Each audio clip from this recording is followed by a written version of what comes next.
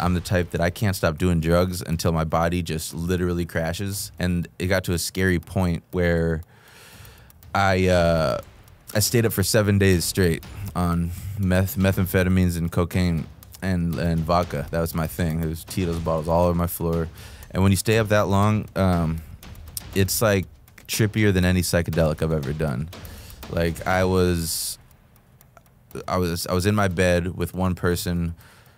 I kept telling her to kick everyone out, and she kept having to be like, Sam, no one's here. It's just us. Like I thought I was at a hotel on tour, and there was a bunch of like people partying, and I was like, I just want everyone to leave, get them. It was weird, man. Thank you for tuning in to the Mike Squires and Friends podcast. You can support by subscribing on YouTube or downloading on your preferred podcast platform. And definitely go do that because it helps us grow and I can have more incredible guests on the podcast. The Mike Squires and Friends podcast is proudly sponsored by DistroKid. Looking to broaden your musical horizons as an artist? Discover DistroKid. With its smooth and rewarding music distribution platform, DistroKid offers unlimited uploads while ensuring artists retain 100% of their royalties and earnings. Join the community of over 1 million artists who trust DistroKid to distribute their music across major platforms like Spotify, Apple Music, YouTube, TikTok, Tidal, and so many others. Having personally used DistroKid since 2018, I can attest to their superiority amongst distribution services. Collaborating with fellow artists has become effortless, especially with the ability to easily send splits of songs, streamlining the creative process. With the DistroKid app, accessing these benefits is now more convenient than ever. Safely sign up or log in with two-factor authentication, upload releases on the fly, monitor earnings, and withdraw funds from your DistroKid bank. Stay updated on royalties through push notifications, effortlessly share hyperfollow links, manage account details seamlessly, and track streaming stats from Spotify and Apple. Additionally, explore Mixia for professional-grade mastering, DistroVid for music video distribution, and Instant Share for secure file sharing with collaborators, producers, and more. The DistroKid app is available on both iOS and Android. Download it today from the App Store or Google Play Store to revolutionize your music career. Visit distrokid.com/VIP/Mike Squires to get 30% off your first year membership. Now sit back, relax, and enjoy this episode of Mike Squires and Friends.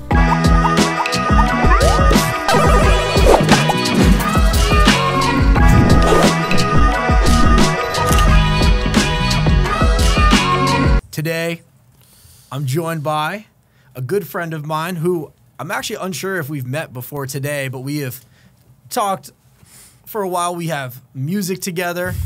Sam Lachow, how are you doing, dude? What up, dude? Yeah, I don't think we actually have met, which is so weird. Feels like, yeah, I honestly don't know. Dude, internet friends, dude. Internet homies. But it's kind of weird, like how, you know, the music industry works where it's like, you kind of feel like you know all these people because we run in similar circles. Yeah. I mean, the amount of mutuals we have is probably unlimited too, you know what I mean? We made a video together for Meet Watsky and I. Oh, yeah, You and I have a song out, and we're about to have another song out. Let's or go, is that under wraps? No, we can talk about it. We can talk about it. But, yeah, dude, how's Dev doing? Dev is so good. Oh, my God. He's my screensaver. Just, oh, yeah. Let's go, dude. Such a good boy. He's a good boy. He's the best. That's the hardest part of tour for sure, is leaving Dev. And because he gets anxious when he sees me packing, so now I have a whole like routine. Like I give him to my dad's spot, so while I'm packing, he doesn't really know, and then I just say, "I'll see you soon," you know. Yeah, it's funny though with Dev though, because like every time I see you, like you've almost made it Dev as like kind of a part of your like everything when you post. Yeah, absolutely.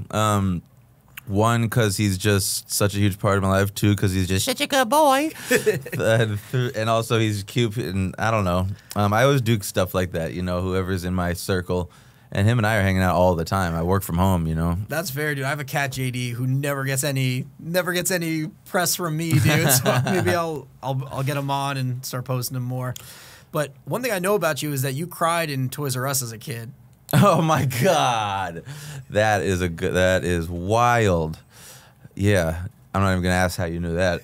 Yeah, I'll tell that story. Fuck, is cursing okay? Well, oh yeah, cursing's fine. Cool. Cursing's fine. My God, that was a big learning lesson for my parents, I think, or parents in general. Don't give kids a choice of what to get, or at least nervous kids like me. I was a nervous, anxious, like just very serious kid growing up. All pictures of me, I'm always kind of like, and they gave me my birthday present, which was like bigger than any birthday present I'd ever gotten, because I grew up, we didn't have shit, you know, and they gave me a $50 gift certificate to Toys R Us to get anything I wanted. And they were like, we can go right now. And I was like, oh. So we went, and cut to an hour later, I can't pick, and I'm in like an aisle just crying, like, I'm sorry, I don't know what to get. I couldn't decide on some shit. And then there's some people, like my homeboy Skyler, I remember he got the same choice, and he opened the first page, he saw a Batman suit, and he went, that. Well, do you feel like you've gotten better at decision making? Maybe a little bit, but I definitely still prefer like restaurants with just one item. Like I go to a restaurant, I'm like, I don't give a fuck. What do you make best? Like, give me that. You know, I'm not picky. I don't need a bunch of choices. It stresses me out. Yeah, dude, I'm gonna take you through memory lane, because the one thing that I really do enjoy about you though is that you have been posting content forever, dude. Yeah. And it makes it easier for someone like me who's trying to like research, totally. a person. Can you tell me something that you learned from Mr. A. Sully? Mr. A. Sully, I mean, rest in peace. He, I have him tatted right here. I learned a lot from him. I learned a lot about hustling. He was one of those dudes, maybe it's because he had an older brother, but he was one of those dudes that just like out the gate was a hustler. Like he had his own apartment like right like in high school, you know. He was selling weed and shit, but he was, yeah, so I kind of learned about the grind a little bit from that, and how to kind of not get high on your own supply back in my drug dealing days, and like have fun but be professional about it. He also, man, we just had such good laughs together, and it was a crazy story how he died, but I'm not gonna tell that really but I was there, and he was also the best fighter I've ever fought. I fancied myself a good fighter in high school because I'm left-handed. Yeah. And 2 seconds against him, just slap boxing, I was like, I'm done. He was just like a talented dude. I don't know. Yeah, but it seems like you were part of like a big collective of like artists when you when you started, dude. You know, so what, can you paint the picture of that sense of community for people? Yeah, so in the very beginning, I mean, I think it's natural that you start sort of with, you know, especially in high school, and with a bunch of homies, you know, and then people start branching out. Like my circle's way smaller now than it used to be. I think that's just part of growing up, you know. But back in the day, it was what we did was kicking it. Usually at Sully's spot, he made the money with the weed and the hustling and shit. I was a guy making music and including all my homies rapping. Sully was like the one dude who wouldn't rap, and that's kind of how it all started. Like it was hanging out meant we didn't know it was working at the time. To us, it was just I was kicking it, making music, having fun. But then little did we know, like that would become my career and a lot of other people in that collective. Yeah, but I noticed that you did a lot, even more than music, dude. If I remember correctly, you directed a video for B Streets and Swag Camp. That is that's how I got my start. Basically, that's how I made my money before my music sort of, at a certain point, it started making more sense to shoot my own videos, just because it was getting more traction. But for a while, I was making a living shooting videos for just super hood dudes from the neighborhood I grew up in, you know? And so I knew a lot of them, and I just, there's a lot of them that I looked up to, you know, they were like fucking hood legends. And yeah, B Streets was one of them. Crazy dude, but like such a sweet dude. And yeah, I was that little white guy running around, you know, with my camera, like being like, rap the words. B Streets would be like, I forgot, I don't know my words. That's mad. It's funny because I have that in common with you, because I kind of started with music videos too, and I also was the small white kid running around with the camera. My friend always reminds me of a story, but there was a video I shot when I was just starting where the artist like cocked a gun and pointed at the camera, and everyone like froze on set. Like there's a clip somewhere of just like when he does it, like even people in the video are like, yo, we weren't ready for that. I never had someone cock a gun, but I remember when I was young, I didn't really know much about, I definitely had guns pointed at my camera. And I was just kind of like, yeah.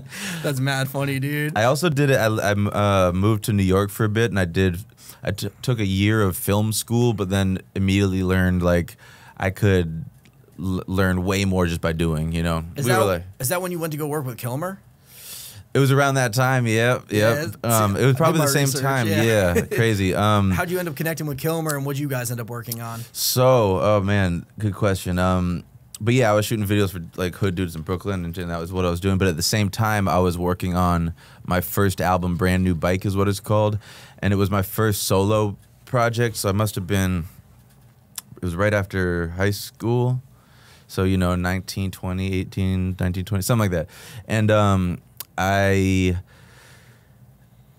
basically, I don't know how I found him, probably friend through friends or whatever. And Kilmer had this tiny little apartment in downtown Manhattan, like it was in like the projects pretty much.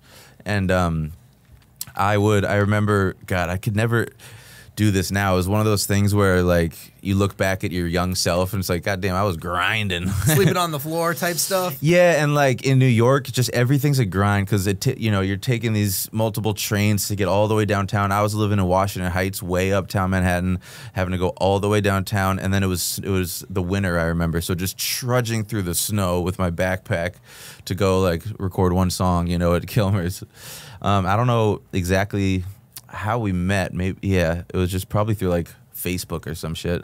And he recorded a whole bunch of my earlier songs.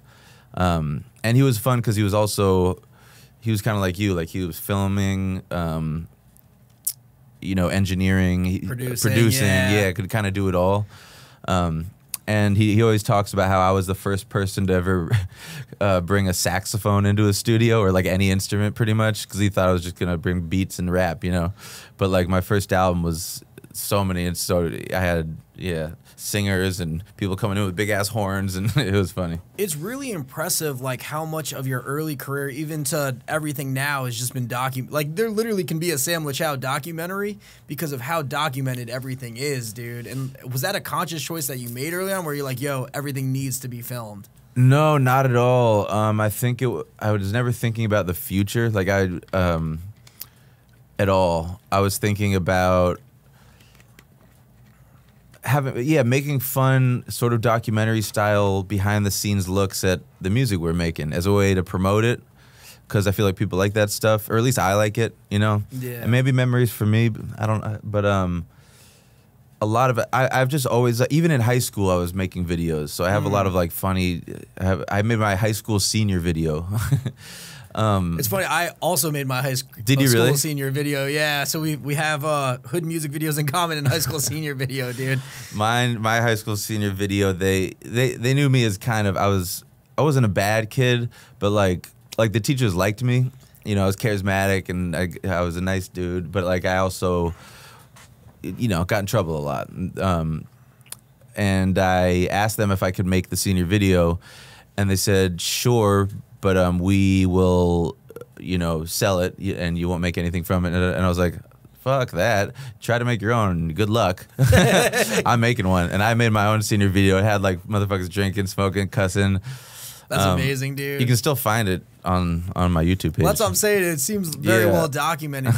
What was your, decision to go solo, dude? So yeah, I was in a group called Shankbone that started in 6th grade, and it was like obviously sort of a joke. Just me, like we put out like 5 albums. They all had like 25 songs on them. They're sort of like mixtapes.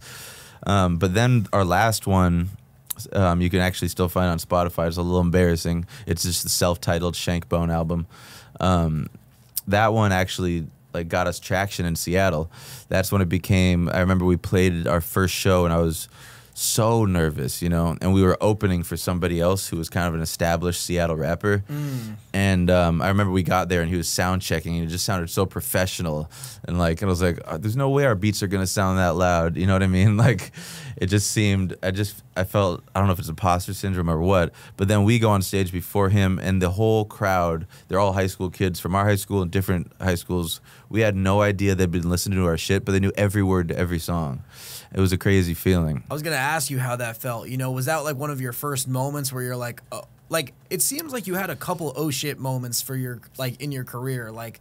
Yeah, it was sort of a, okay, I always kind of felt like this was special. Like we tapped into something, you know, even if it's just that sort of friends goofing around vibe, you know, like, but that moment was when I was like, oh yeah, there is something. I am good at something. I can't play instruments for shit. I can't sing, you know, but like I'm good at creating songs that people resonate with. And I think it was kind of that point that I was like, I enjoy the shit out of this. So when we all went our separate ways, I kept going. And then I remember it was some kid in class in high school that was like, yo, you're lucky that your name already sounds like a cool name, Sam Lachow. And I was like, no, but that I didn't think it did, but I still don't really. It definitely does, dude. But that kid, I wish I remembered his name. It helped me when a manager approached me in New York wanting to manage me, and I was like, okay, I'll do the Sam Lachow solo thing, and yeah, I feel like you do have a very recognizable name because I know that when I'm talking with people, if they don't directly know a song right away, they're like, that name sounds so familiar, dude. So, you know, let's move it down the timeline a little bit. As Sam Lachow, dude, what's like one of the first big moments of success you see? I mean, it is kind of a blur.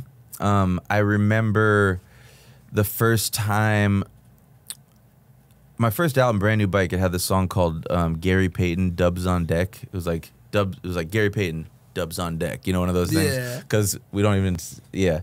And that song sort of like barely, but blew up in Seattle, like a little bit. And we did a show at a pretty poppin' venue. And there was a line down the block, and we just did not expect. I didn't expect that, and it was like, but because of Shankbone we played a lot of successful shows. It almost felt a little normalized to me, which I kind of wish I was able to enjoy it more. It was sort of like, all right, this is what we do now, you know, and like a bunch of taking pictures with a bunch of people. Like it was weird, and then it just kind of became a thing. I don't know. Like, because I was, you know, super fucking young. Yeah. So our fan bases were super young, and they were like kids. I don't know. They thought we were more famous than we were. And then, yeah, and then maybe like playing a big festival, and you know, when you play that first festival show, that's like you can't see the end of the crowd. The crowd, yeah, dude. That's the moment where the show's you're almost less nervous because it's just so surreal and like, what is going on? I want to talk to you about your 80 Bars series too, because I feel like when you started posting those, you kind of took the internet by storm, dude. And I feel like I just remember seeing those videos everywhere, and they wouldn't escape my feed no matter what, dude. Oh yeah, dude. Man, like, that's dope. I didn't know that. Yeah, no, I definitely saw them, and I mean they have like millions of views. Like, at this point, you know what I mean? Yeah, I got a lot I could say about that one. There's a new one coming out. Let's go, dude. Yeah, I think I'm gonna put it out. I think I'm gonna start. The song's done. The video is all shot. I'm probably gonna edit some of it tonight. So whenever I finish it, but it'll come out during this tour, and it has to because part of it I say I'm on tour, baby, and it's 80 Bars Part 7. But yeah, that I didn't have any idea that it was like on people's feeds and shit like that. Which is kind of the story of my whole career, like me just kind of being clueless, making shit. Like I probably could have hopped on a lot of other things. I remember I got a tweet from someone, Tyler Dops. I don't know if you know him, but he makes. I do know Tyler. Yeah, he makes a lot of beats for like Macklemore and shit, and Travis Thompson. Shout out. I put out 80 Bars part. All right, I'll start from the beginning if that's cool. Yeah, no, I want to hear the story, dude. So. The first idea was I want to rap on beats I grew up with, like Ja Rule shit, Scarface, My Block, like, you know, early 2000s, late 90s hip hop stuff that I've just loved listening to. And I was like, it would be cool if I rapped on a bunch of them in one. And, you know, the raps were I wrote it really quick, filmed it really fast. And I just got a lot of response from it of like, this is so, and I was like, oh, you think this is tight? I could do way better than that. So that's when I did part 2. And that's when the show started really selling after part 2.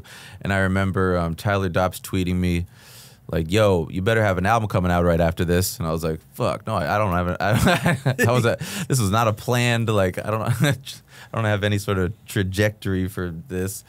So then instead I just made like a part 3, but none of it was, I probably could have planned it in a way that was like put them out right before the album or whatever. But and then part 3, and it kept kind of growing. But it was basically, yeah, just stringing together a bunch of my favorite beats that I've always wanted to rap on. And people are always telling me, why aren't they on Spotify? Why aren't they on? And to me, it's like, because they're not my fucking beats. Yeah, I'm not going to hit up like fucking Busta Rhymes and Scarface and like. They're not clearing it anyways. Yeah. Dude, you know what I mean? But like, it's funny though, because I think people really enjoy those videos because they're beats that they recognize, like just the way that you love those beats and like you want to rap on them. People are like, oh, these are all my favorite songs with kind of like a new flair to them. Yeah. Totally, yeah. I try to have a new flair. And I also try to use beats that you wouldn't expect to rap on. Like on this new one, I'll give a little away. I got that Crazy Town Butterfly song. Oh, incredible, dude. I'm not going to give away more than that, but I got some like you won't expect it kind of shit. And then it's fun because a lot of them are like beats that I grew up with and are like hot. And some of the older generation will know them, some of the younger generation won't. So it'll be brand new and fresh to them, and then they'll look in and find that song, you know. So I make sure to I have a little playlist on my Spotify that's all of the actual songs, because, you know. Yeah, one thing I really appreciate about you, dude, is that you edit a lot, if not all your videos, dude. Yeah, I'm back to editing my videos fully. I used to, like, I remember one of my first videos that sort of did numbers called Little Man Big City, and it was shot in New York, and I shot it and edited it myself. Like, I just would place the camera, and I would have my little brother be like, am I in focus? But put the autofocus on, whatever. And like, you know, you can do a lot on your own, as you know. Yeah, but you know, it's kind of important for people to hear this because, you know, like you talk about like treading through the snow in New York City to go to the studio. Like, to me, that makes the difference of you being able to do this as a career versus, you know, you kind of fall into the shadows, that you're willing to put in the work and do whatever it takes to get it done. Yeah, and I think that me editing my own videos and also making my own beats for the most part, and I collaborate with a ton of people, is what makes me have my own sound. And that's something I always recommend to people is, you know, with the tech we have now, like learn a program. You don't have to get great at piano. You can learn how to make a bass line, you know? Yeah. You can do things like splice now to sample. But the fact that, yeah, making my own beats, a lot of people think I just rap. But for me, it's always been producing first and songwriting second. And you don't have to wait on anybody, dude, which, like, oh, yeah, waiting on people can be the death of your career, dude, oh my because... God. You know, part of it is like things being timely. You know, if you had to wait on every single thing, like sometimes what you need to do needs to happen right now. And like, for example, like the 80 bars that you're about to drop lands on you to get it done and get it out. But like, you know what I mean? If you wanted to, you could edit it tonight and get it out tonight if you wanted to. You know what I mean? Totally. You probably would want it. But I'm just saying you have the freedom to like. Yeah, and that makes me think of like, it's such a thing that maybe you'll make you'll be an upcoming rapper, singer, whatever, and you make a fire-ass song, or if you're lucky, EP with a dope-ass producer. But now that producer moves to New York and gets signed to fucking Sony or whatever, and now doesn't have time for you. And now your whole sound that maybe it gained some traction is reliant on that producer. And now you're like, what, I got to find another one of them. Like, now they're a cool guy and me, and they're not hitting me back, you know. And that can be, you know. And I've worked with producers that have like ended up having to go on to artists that are under the label and stuff like that. But I never have to worry. I'm like, okay, I'm gonna make my own. Do it myself. Yeah, yeah. I'm gonna bring it back to some of your early touring days, dude. You stayed at Big Daw's TV house. Oh my God, that's a great. Yeah, man, that's crazy. Yeah, it wasn't a house. This was before. Yeah, so we were on tour, and it was one of those tours where we were crashing with fans, like tweeting out like anyone He lived in Arizona, I think. He does. He still does? Yeah, so I met him. He came out to one of the shows that we did. I think he came out to one of the Webby shows, so I had opportunity to meet him. But I was like watching one of your vlogs the other day or something you were talking about. I was like, oh, this would be cool to bring up and tell the story. Yeah. No, yeah, I don't think I've ever really told that story. Yeah, so we were sleeping on fans' floors and couches and shit, and just trying to save as much money as we could. Yeah, because we were basically, I think we were touring out of our car.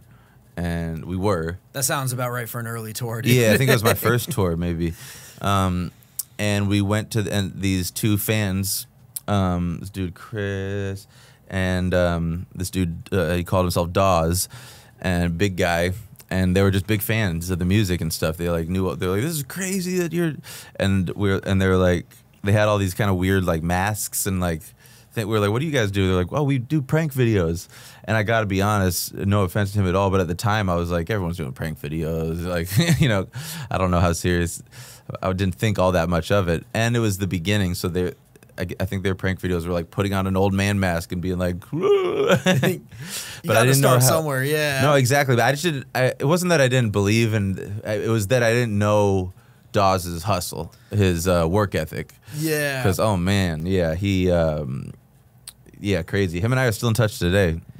He'll come to my shows and shit. He's the fucking best. I will say, work ethic will take you further than a lot of other stuff, dude. Like just being able to outwork somebody. I think outshines talent. I think you got to be talented in some capacity, but if you're more consistent and just constantly there, you'll probably end up in a better spot. Yeah, I've always had a belief that if you just stick with something for long enough and believe in yourself, and that you will find, it's inevitable almost, that you'll find some, it might not be your first, you know, career choice, but it might be something behind the scenes of that, or, you know, it'll happen. You'll never know. Like the thing is, and the thing that you think you want might not be the thing you actually want, because, you know, you just got to keep going because opportunities present themselves. And I know even last week, like I wasn't in a panic, but last week I'm in the middle of moving, right? So I'm just like, oh my God, how am I going to get it? And I was like, oh my, I'm just not going to be able to get this all done. And then kind of within 24 hours of like my panic, everything kind of resolved itself. So sometimes you just got to let the universe do its thing, because, you know, if you think about everything bad that you have ever been through, you've made it through it, and you're here now. You know what I mean? Oh my God, yeah. And yeah, me being an alcoholic, I can't let things like, I can't panic. I can't stress over things that are out of my control, or yeah, I go into a spiral of self-destruction and shit, so that I have to live that way. Yeah, I wanted to talk to you a little bit about that too, because, you know, one thing I noticed is that you're very vocal about, you know, what you've been through. Yeah, I think part of it is because it helps. I'm mainly vocal about it because I find it's crazy how much it helps other people. Videos online on YouTube of people talking about their struggles with that helped me a ton. So I kind of dabbled in like looking at the camera videos, talking about, you know, my story and my struggles, but it just wasn't really for me, and it felt a little performative. Like but I'm always down to talk about it in these kind of platforms, talking to someone. And in my music, I'm super open about it, but it's not something that I could just gloss over and like pretend it wasn't there, because it's a huge part of who I am, my story, and my everyday life. You know, it's here right now. Like, I'm a little anxious right now doing something like this, and where my addict brain goes is Papa Xanax, fucking ask you if you have liquor. You know what I mean? Yeah.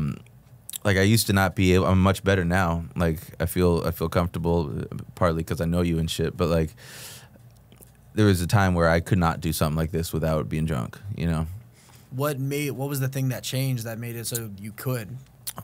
Desperation at first. So like I also getting older. So my whole life was I woke up, started drinking when I got, but I'm a workaholic too, so that's why people were always seeing me like party my ass off in Capitol Hill, Seattle, and they'd always be like, "How are you always putting out? How are you getting work done?" And it's because I would invite people to my crib like after the bars close, but specifically invite like rappers. I mean, because that's who I kicked it with anyway, musicians and shit. And I had a big crib at the time that I shared with a couple of other guys, and I had a little mic set up and stuff, and we would just do blow all night, drink all night, you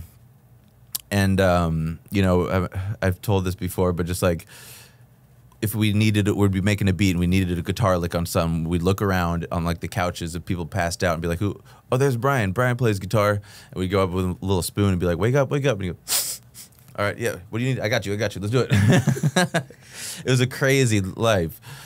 And back then, when you're young, there's something about being young, and you can like do that, and then the next day not feel like shit. And like I've played shows off 2 days of no sleep, and like pulled it off. You know. I can't imagine doing anything off of 2 days of no sleep. Yeah. Dude. Now I couldn't do it. I would do it because I'm a show must go on guy, but I wouldn't want to.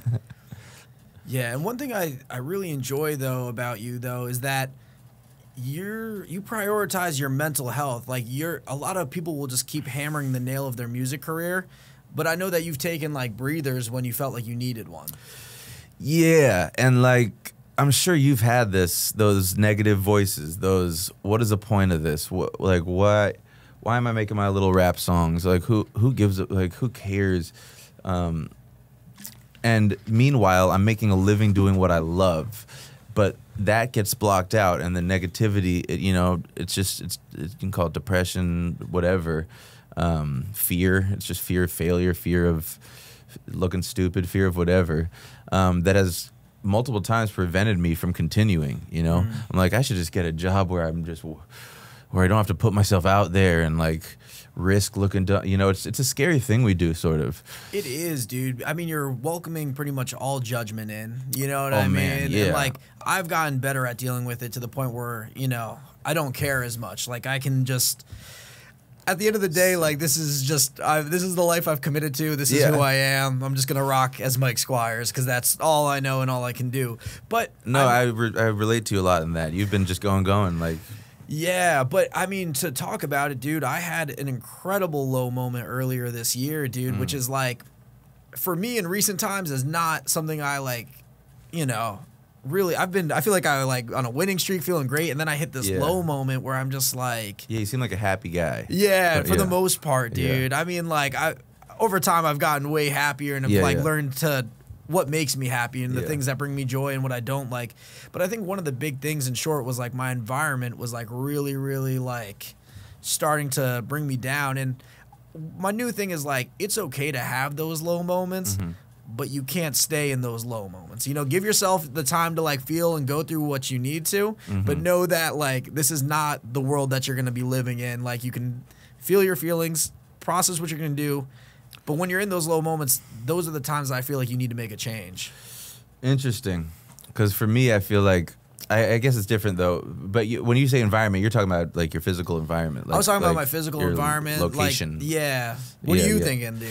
For me, it's you got to change your perspective and learn how to be okay in any situation, because like I have tools that, you know, if I was fucking in solitary confinement, I could meditate and find some peace. Like and for an addict alcoholic, anywhere I move to, my fucking addict brain follows, you know? So when people tell me like, move from the place with all your triggers, I'm gonna find new triggers. Drugs are everywhere, you know?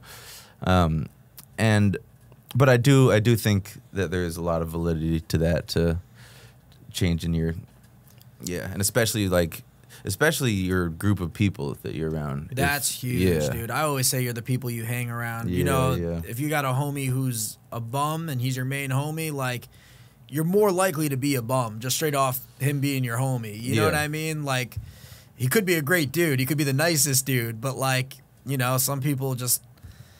Yeah, and like I found that I didn't do it on purpose, but when so for the record, I'm still struggling. I've been getting multiple days or months here and there as I can, but I've had multiple relapses. It'll often start with like Adderall. That leads me to, at the end of the night, to come down from that shit, you gotta drink. I have 2 drinks, I become a coke fiend. Then I'm the type that I can't stop doing drugs until my body just literally crashes. And it got to a scary point where I stayed up for 7 days straight on methamphetamines and cocaine and vodka. That was my thing. There was Tito's bottles all over my floor. And when you stay up that long, it's like trippier than any psychedelic I've ever done. Like I was in my bed with one person. I kept telling her to kick everyone out, and she kept having to be like, Sam, no one's here. It's just us. Like I thought I was at a hotel on tour, and there was a bunch of like people partying, and I was like, I just want everyone to leave. Get them. It was weird, man. But I could go on and on about that. But what I was saying is basically just when I quit coke, the amount of people that I realized all we had in common was our love of cocaine. It became clear real quick. And no, I don't hate those people at all. They're all good people, but we got no reason to kick it anymore, you know? Yeah. Do you find that it's hard to maintain certain relationships when you're going through those periods of your life? Yeah, like it's sad because there's a lot of people that I really do like a lot, but they're still in thick, active addiction. And I can't, and it's also, it's very annoying to be sober around someone who's on cocaine trying to talk your ear off. But like and so I missed a lot of people because they were genuine friends, they really were. And I consider them friends. Like we were friends before drugs. It wasn't just the drugs that brought us together. It was, you know, we fucking had the same sense of humor. We had great laughs together. But then, at least until they get their shit together, we can't really kick it. Yeah, dude. What's something that, I mean, have you had moments where you've been scared? Like, I mean, at certain points you must have felt scared and like realized you needed to change. Yeah. I mean, I never expected to make it to my 30s. I didn't. I've never been very good at thinking a day in advance, or like the next day, week, years in front of me. Like I kind of lived for the moment, I guess. And then for a while, I was under the illusion that drugs and alcohol were making my art better. Because people would tell me like I would, you know, stay up for 3 days in a row and like make a whole fucking EP, you know, or at least write it. Like, and my manager who didn't know that how unhealthy I was being, I'd be like, oh, I wrote to the whole thing last, you know, and he was like, you wrote to all that already? So I was getting, what's the word, like validation for how much work I was getting done on these stimulants. Because I'm lucky I was never an opiate guy, so I never had to really worry about like fentanyl, I was gonna bring Percocet and shit like that. So I was never that fearful for like my life. But it was, I thought that it was helping my life and career so much. And then it got scary because it was like, it became clear that it was not sustainable. So it was like, how am I going to make music without this shit? I don't know what I'm going to do.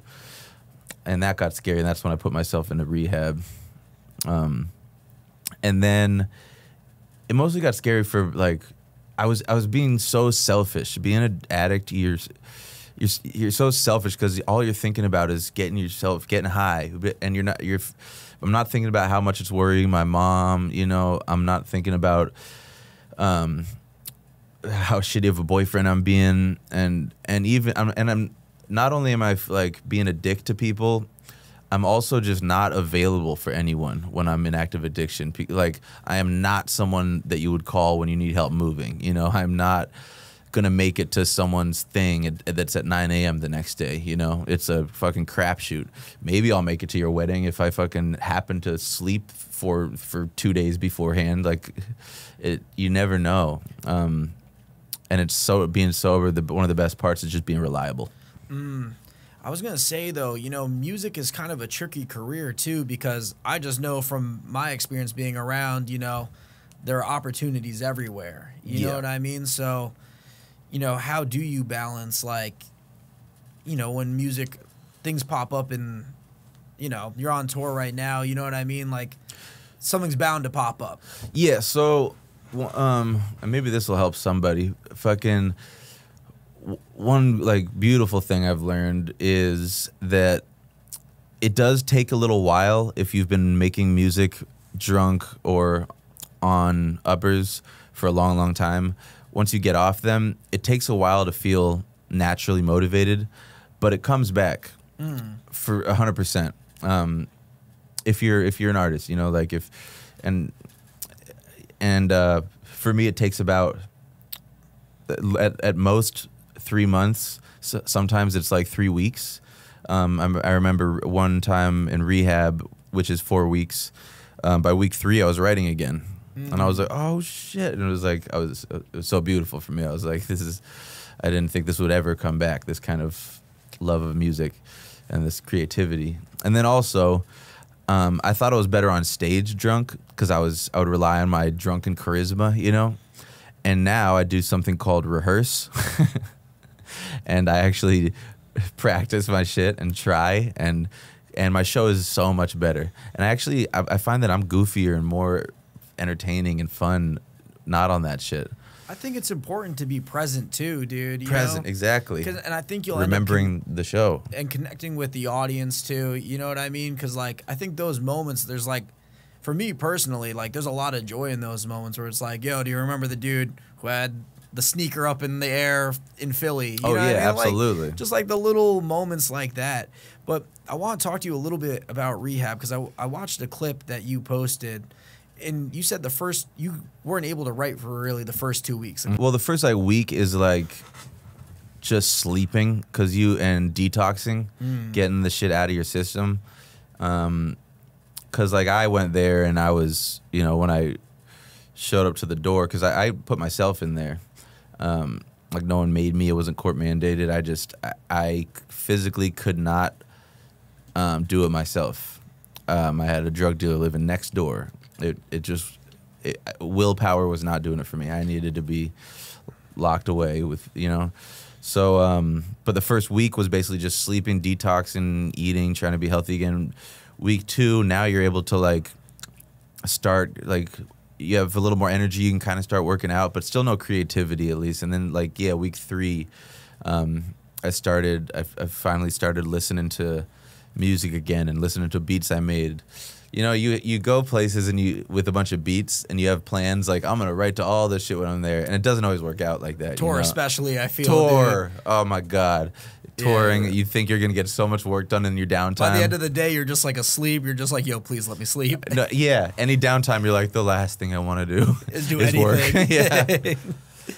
But yeah, and you know, I have friends and family who have struggled with substance abuse in the past, and one thing I've just learned from them is I've been there and been supportive for them, but a lot of the times they don't change until they want to change. Yeah, because I know from like previous experience, like I've had homies that have like hid bottles when they said they were good. You know what I mean? Like I've done that. So they like they still find a way. But what motivated you? Like, what was the moment where you're like, oh, I need to change, and like, what made you want to do it? Well, one of the things that was just the fact that it stopped being fun. It was a party for a long time, and the drugs and alcohol, it worked. Like I was partying, I was getting work done, it was fun, and then it turned into it became dark. I was doing it all alone. It wasn't a party. It was far from a party. It was me in bed, fucking just not eating, just Tito's bottles and cocaine. Is this during quarantine? Quarantine made it a lot worse. A lot worse. But it did start to get dark before then. Like I wasn't going out. I wasn't having fun. I was sort of, I would invite like people over to my crib, and it would just be me and one other person for like days, just tweaking out kind of. And then it got to a point where I couldn't only do a little. I only enjoyed doing it if it was enough, if it was too much. So it's a weird thing with cocaine because I wanted to tweak out. Like I wanted to do the biggest line possible first. And tweaking out is a miserable thing. You're paranoid. You just want to come down. You can't be social at all. You're weird. You're fucking sweating. Your back's hurt. It's like not fun. And you're like, I'm never going to do this again. And then the next day and you can't explain it. You're like, I guess it's an addiction, you know? Like I like tweaking. I like that misery of being in my own little weird world. Like, I don't know, but it was just so dark. And then it had to be, it kind of got to a point, I guess this is a good way to say it, is I was like, I would rather, because being sober is really fucking hard too. Like you can't block out your emotions with drugs and alcohol. You know, when you first get sober, you're more sad than when you were fucked up. But like it got to a point where I would rather be sober and just sort of sad and uncomfortable for a bit rather than fucked up on night 3 praying that I survived the night and just praying to be sober again. You know, like that feeling is infinitely worse than the slight uncomfortability of early sobriety.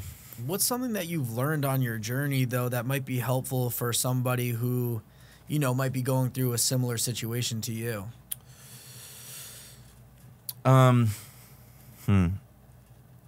Everyone has their own journey, so it's tough with that. But with all I can really do is tell my story. I will say that it gets better.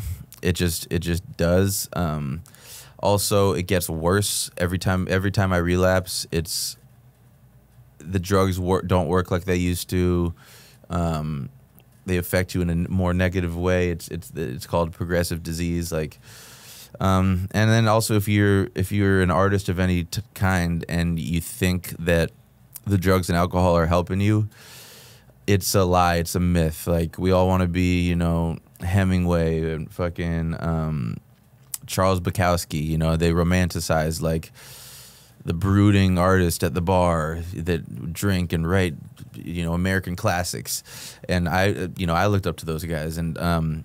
But now the guys I look up to are all the people that made it out of that and, you know, didn't end up losing their children and being hate, you know, because I don't know. And if nothing else, when you're like that, you're not there for anyone. Yeah. Like you're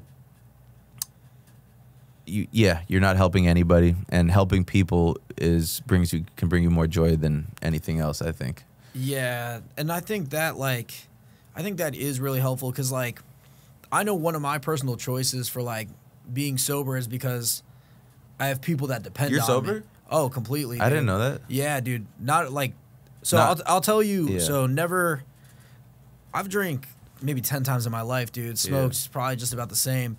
But what people don't know, the reason why I'm sober is because I've seen what it can do. Like I've literally seen it ruin people's lives right in front of me, and I just like, you know, it's scary, you know. So I may not have directly like been using, but you know, firsthand I've seen how it can destroy somebody, and you know. No, yeah, and that actually makes a lot of sense with you. Yeah, dude. Just I'm straight up scared, dude.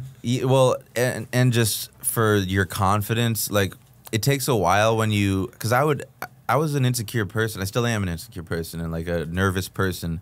So I use drugs and alcohol to feel confident and I would be able to put myself out there, and I liked my music more. I thought I was better than I was, you know, shit like that. But you have the confidence of someone of that without the need for those things. And for me, I get that confidence back after a few months, and it's so great when that happens. Yeah. And you start not giving a fuck, like. Yeah, and I feel it's weird because I feel like, you know, when you're younger, you don't really like.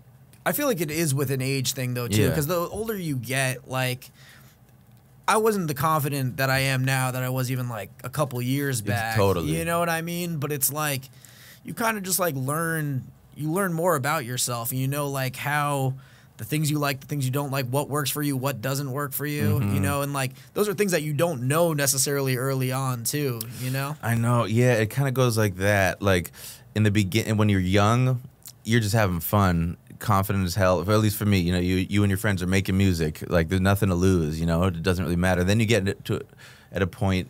For me, it was kind of maybe my late 20s or something, where I was kind of like, is this sustainable? Is this what am I doing with my life? Like, you know, now people younger than me are way more famous than me. And, you know, is this a young man's game? And then now I'm at a point where I'm like, I want to do this shit forever. Yeah. I'm still getting better at this shit. Like, I want to be the type of artist that changes, evolves, you know, forever. Yeah. It might not always be music, who knows, but I've gotten more inspired recently too, because, you know, as I'm getting older too, I'm just like, because they do push it like it's a young man's game. But I see a lot of artists that are a lot older than both of us, dude, and they're like I feel like just starting to hit their prime. Somebody who's really got me inspired recently is Jelly Roll, dude, because I think he's 38, 39, and like I feel like he is like just hitting his like moment of success. And even a couple years back, dude, like so he brought my homie Echo out on the road for a couple shows, and I'm like was able to connect with him, and like even from how much he's grown from then to now is like, you know, he went from superstar to super duper star, you know, so absolutely. Also, who's the one, I'm not gonna remember his name, I think he was like a rhyme sayer dude. Is it Prof? Yeah, Prof is incredible. He's another dude. He inspired me, and like he made his biggest album like in his 40s. You know. That's what I'm saying, dude. So I mean, the point of like the music game, it stops when you do. Yeah, totally. You know what I mean? So, and it's a lot. There is a lot of mental gymnastics you have to go through. Within music, because it is a tough career, and it's like the amount of self motivation needed to have. It's the walking through the snow in New York, dude. Like, most people won't do that to even go to their mailbox, let alone boost their entire career. Yeah, totally. Yeah, absolutely. And it's fun for me because I'm still getting so much better at, like, I'm learning new shit every day. Like, my goal for next year is to get good at the piano. You know, right now I can figure out chords and just enough to like make beats, but you know, I want to practice an hour a day type of shit, and also get much better at Logic. That's a program I use. Be even more self-sustainable. You know, keeping new things on the horizon keeps you going. You know what I mean? And and getting older, I have more shit to talk about. I'm wiser. I listen to a lot of my old stuff, and I'm like, I did not know what life was. I did not know what brought me joy. Because I hit peaks, like where I sold out the Showbox in Seattle, where people were like, you should be so happy, and I was miserable. Why? Well, one of the reasons for Showbox specifically is I didn't know that I was addicted to Xanax, and I was withdrawing, and I had a thing where I didn't like to take drugs right before getting on stage, you know? So I was just like a wreck, kind of, just feeling like shit. And then also, I was making the type of money that it didn't feel real, sort of. Like, for that show, I got like $12,000. And sometimes when you get those, you get a little bit of like imposter syndrome. You're like, wow, did I really just do this? Yeah, and like I was partying my ass. I didn't realize how much I was spending on drugs, alcohol, and like just eating out every night and all the time. I don't know.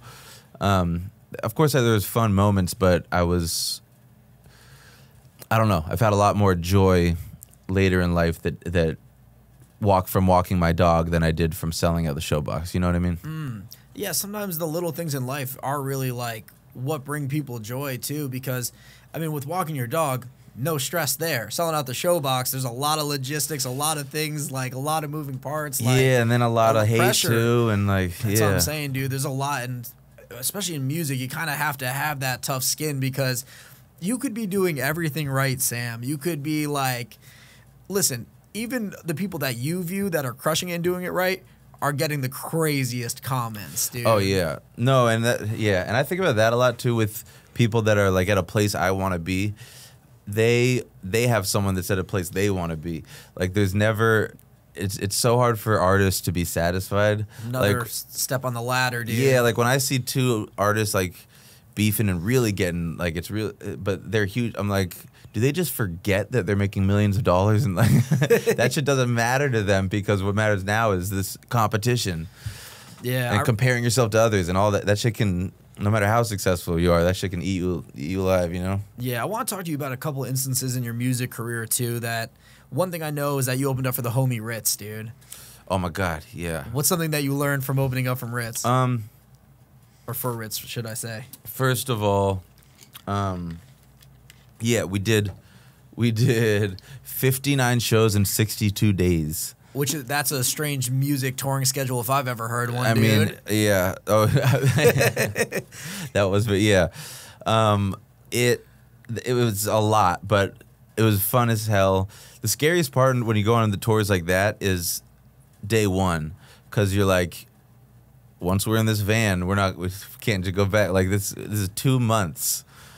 Like, what if this sucks? What if Rich is a dick? You know? Yeah. He wasn't. Everyone was cool. Got lucky there, I guess. And the first show was so funny. The first show was the worst show. The first show I forget where it was, but it was at a place where if I said, he'd probably be like, that would be a bad show. Was it Indiana? Maybe. It was a really strange music type crowd. So I'm saying it's Indiana, yeah. dude. There was a guy in like the front row, because I wasn't Ritz, that was just the whole show going like this. Incredible, dude. And after I said, John, my DJ, and I were like, did you see the dude? He's like, oh yeah, how could you not see the dude? You're just like, dude, banana goo pie. And we were like, are you being funny? I know. But then it taught me so much. I learned how to win over crowds, you know? Because you get on stage and they want nothing but Ritz, and they all have Tech 9 shirts, and Ritz was in a weird period where he was getting off strange music. Yeah. So, but he's still like, there's strange music that just has like a fucking cult ass following. It's crazy.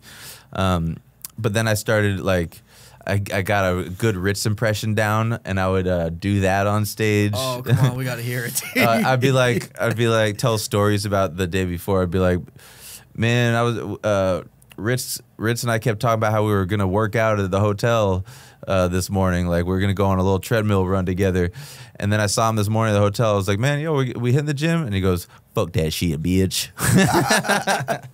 Dude, and that would always get the crowd to going, because now they know I'm a friend of his. Yeah. So now they like view me as a peer rather than some random guy. And also, you're really just missing the red hair and the glasses. You could have been Ritz right fuck there. That shit, bitch. Yeah. That's mad funny, dude. Ritz is my guy. Yeah, no, he's a really good dude.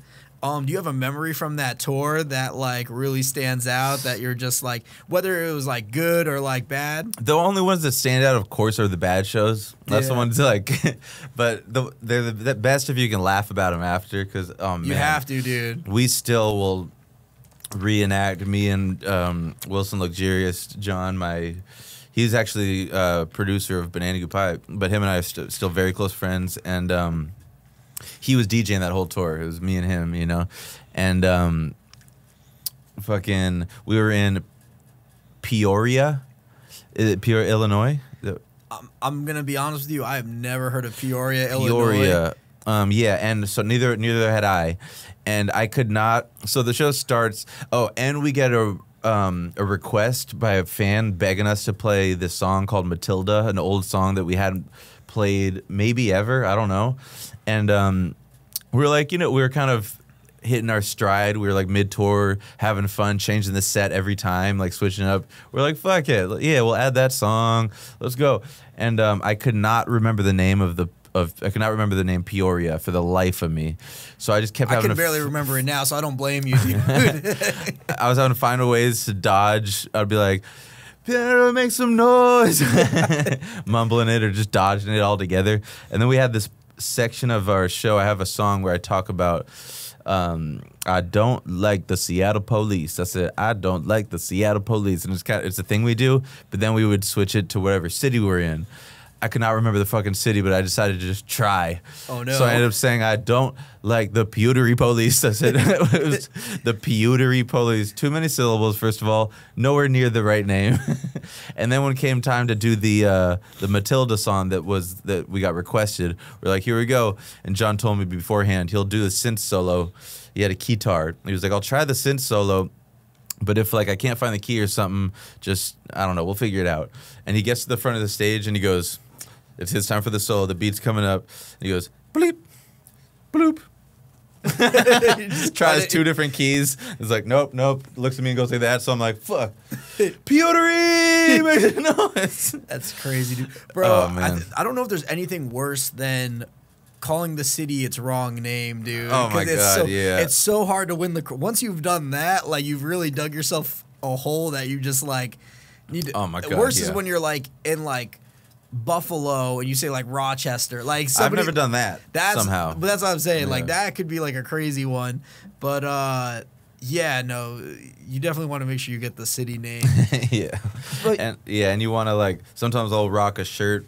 Last night in Boston, I rocked a Boston College shirt just because we found it. It's like, a cool thrifted play it. to do, and I think it goes a long way. But I had to make sure and ask the sound guys, is there some reason that people like hate the school or something? I don't fucking know. They're like, no, maybe if it was Berkeley, I'd say take it off. But no, Boston College, you're good. Yeah, and it's sometimes like when I've been on tour, I'll ask them like, you know, what's the thing to say here? Like what, you know, like Yeah. one time in Ohio, I was like, yo, if I like, what's like a chant or something that'll like get them.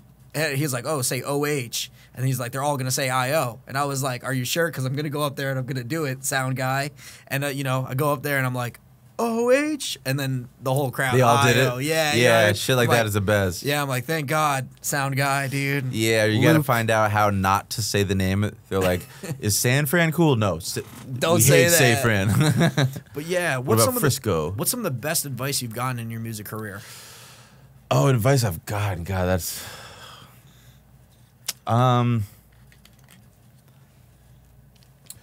Let me think. I think some of the best advice I've gotten is that got me through writer's block. There is no such thing as writer's block. Sometimes you just have to write something shitty and let it be shitty until it isn't. It comes, you know?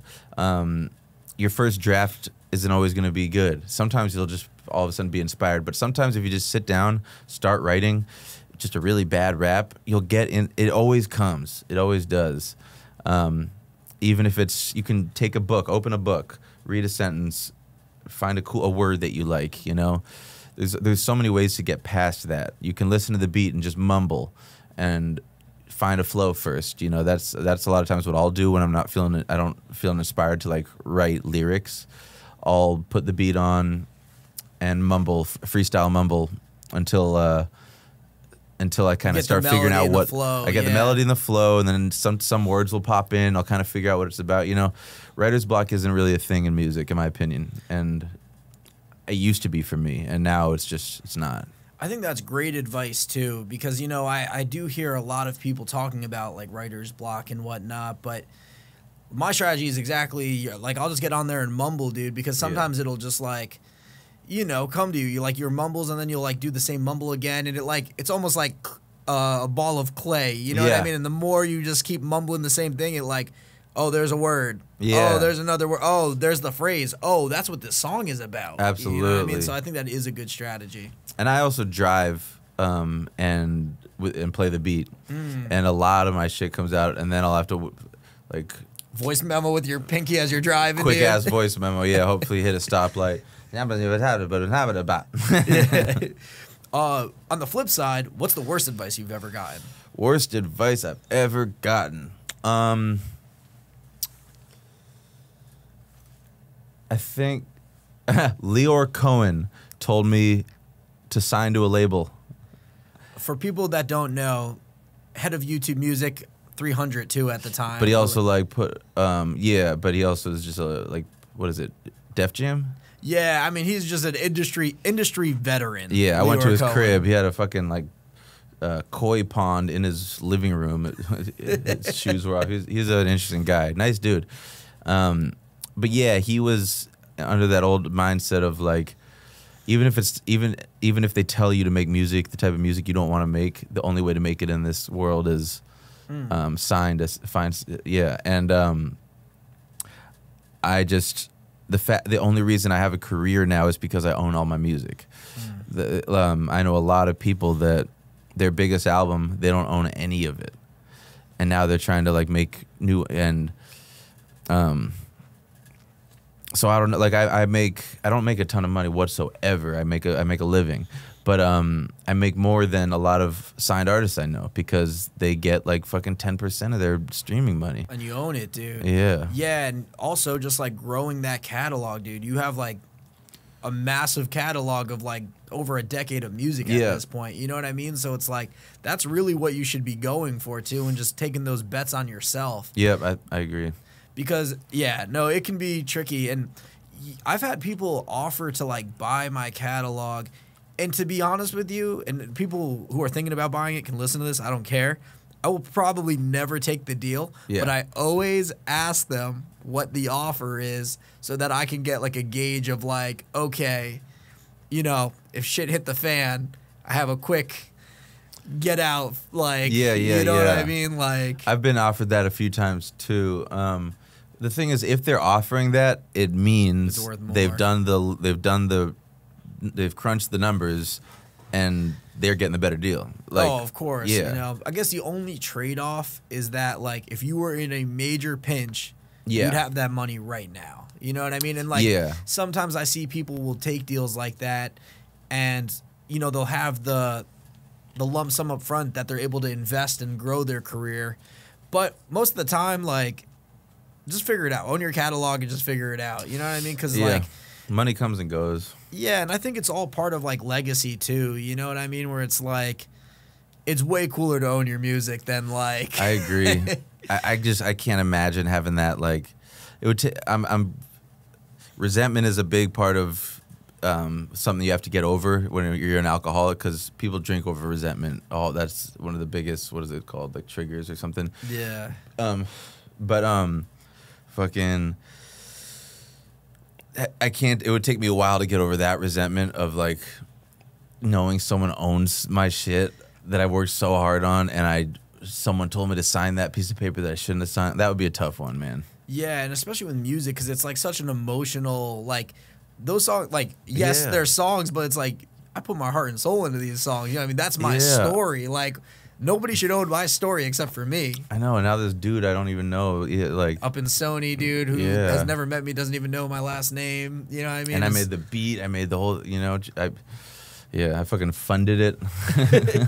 Yeah, and it's like, you know, especially when you're putting in those like works, because this is a two-way thing where it's like a lot of money goes into having a career as an artist too. It's like we kind of talked about it briefly before the pod, but it's like, you know, money comes in. It's like, okay, good. Now we got to spend the money to just make everything else happen. I know, that's the thing. Like when people, if I make a bunch of money on a tour, people think I'm rich or something. I'm like, no, that money goes right back into studio time on the next album, right back into videos, everything. And touring is just so expensive. Oh yeah, it's like one of the most expensive things you can do as an artist. Bro, we didn't do the numbers really correctly, and we had to fucking negotiate for a rental car at the end because we got like a credit card for Alaska miles or something, and the limit was, I don't know, but we're like, okay, what if we only did it for half of the tour? And then but you bring up a good point, because I think there's a little bit of like, you need to have like a little bit of hustle and finesse in you too to like make it as a career as an artist. And I'm not saying I'm not saying do shady business. I'm saying like, you know, if your budget is this, like, I don't know, you just got to negotiate. You got to like, listen, this is all I got to spend on this. I am willing to do this. Like, I'll do a promo video for your guys' company. Like, just give me a little break. So you need to have that, like, I don't know what it's going to cost, but like, let's just make it work. You know what I mean? Yeah, and that actually brings up one of the, it wasn't a huge mistake in any means. Like, I got dope videos out of it, but when I had a bunch of money, like after the Ritz tour, I came out with a bunch of money because of how many shows it was. And the few days off too, like days off are expensive. Yeah, days off are expensive. So we had no days off. We had 3 days off in 2 months, and I was getting paid for every show. But then also, my fans were coming out to every show, so I was selling a lot of merch, and so I came out of that with a lot. So I was spending like $4,000 to $6,000 on music videos, and they look amazing. A lot of it was like we were building shit, you know, but it has nothing, but the more expensive the video doesn't mean it's going to do more views. Yeah, you don't know if it's gonna be a great investment or not. And I could have made a lot more music videos for a lot less money, and then, you know, I had one song get big that we didn't make a music video for because I didn't know it was going to be the bigger one. You know what I mean? You never know. So now I like to, because I still love music videos, but I make them more just kind of about performance videos of me having fun, you know, goofy, simple. I edit them. They're very me, my own, and for not much money. You know, I'm bad with money when I have too much of it. I'm good with money when I'm broke. Dude, I've been somebody who is good with money, but that doesn't mean all my choices are always turn out and work the way you want. You know what I mean?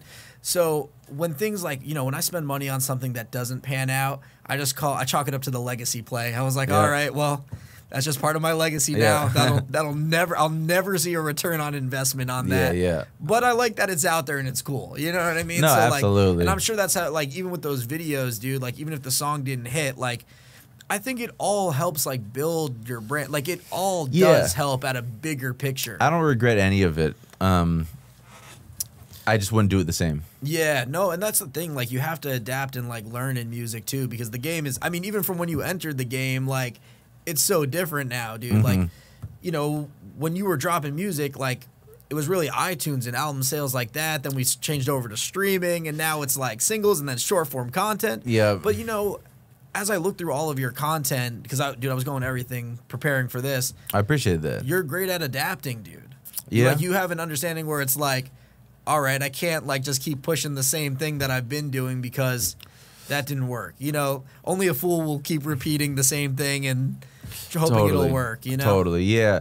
I'm good at adapting, but I'm also, so like when TikTok and those kind of things became short form content, and then like making little skits, whatever the fuck,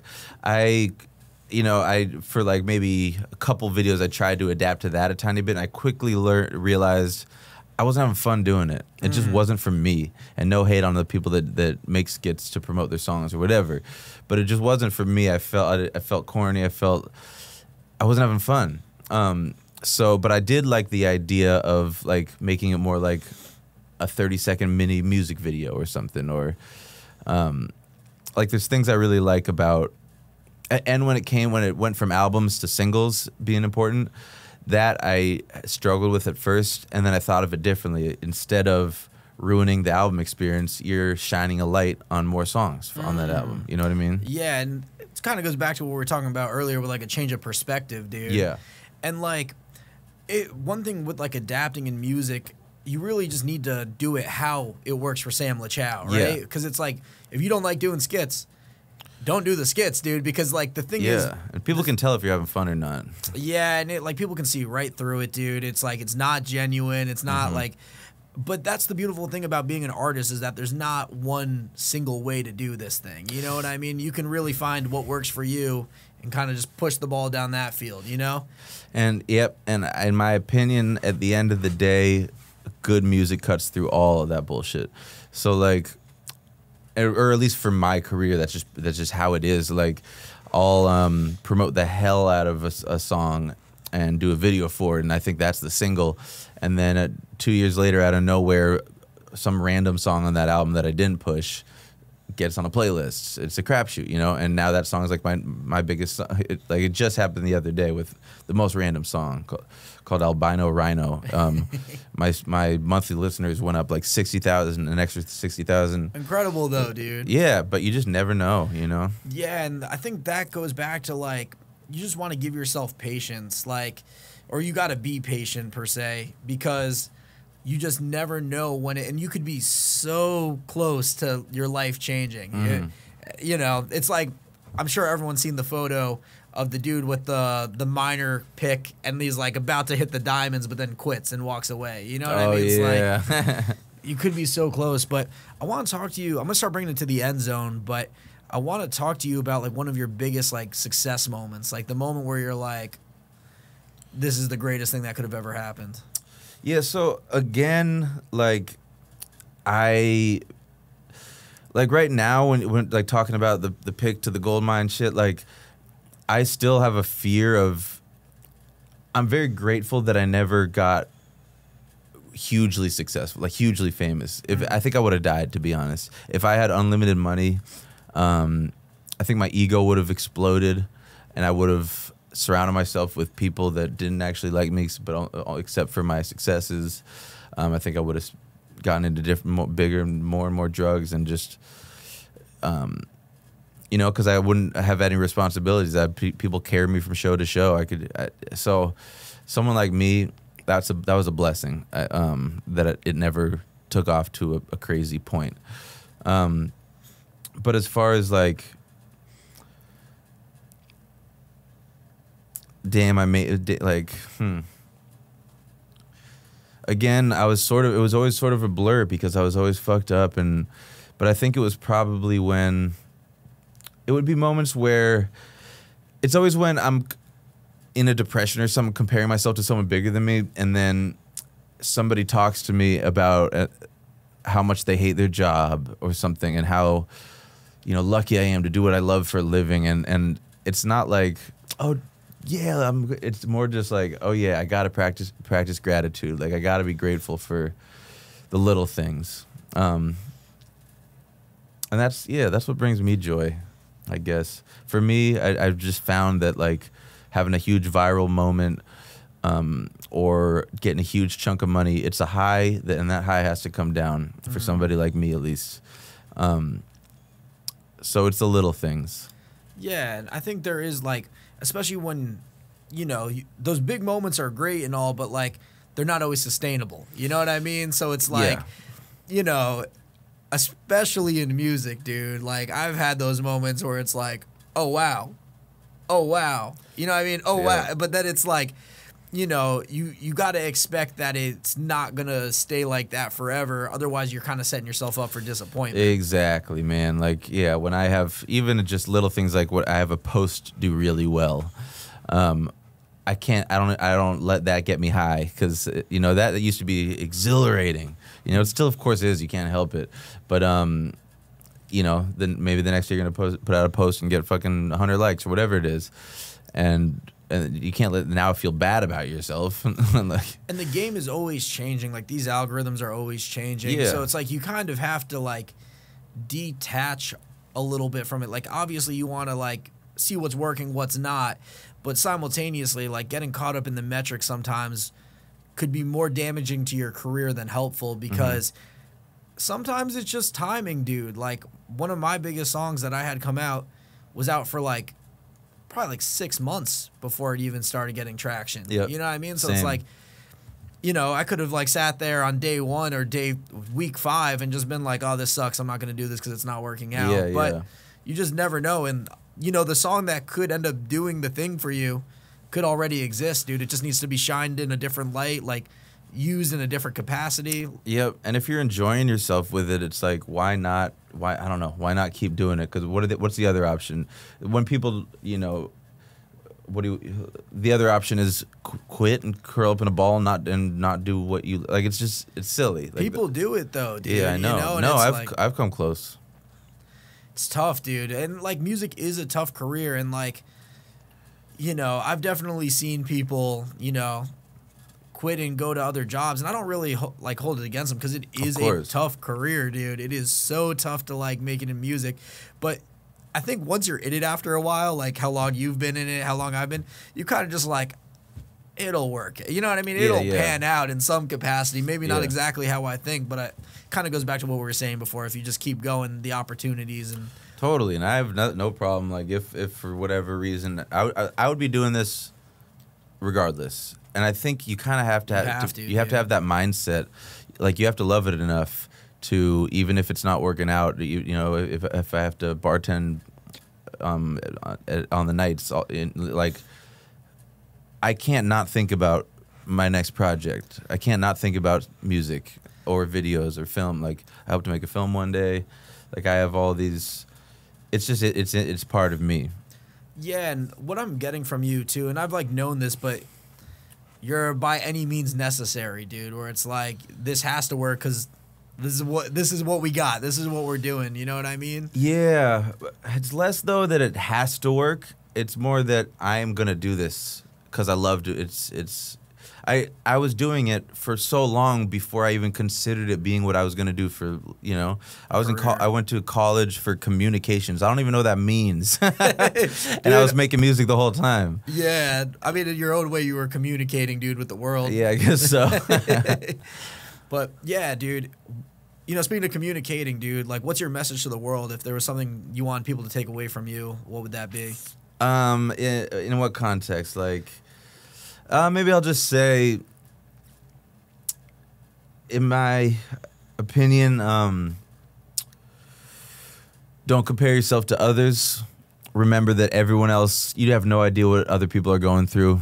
Everyone has their problems. Enjoy life. Enjoy what you're doing. The comparing yourself sucks all the enjoyment out of it. Thief of joy, dude. Don't do something because to get famous. Music isn't something that you should be doing to try to get viral or famous. It should be something you're doing because you have a passion for it. And if that, you know,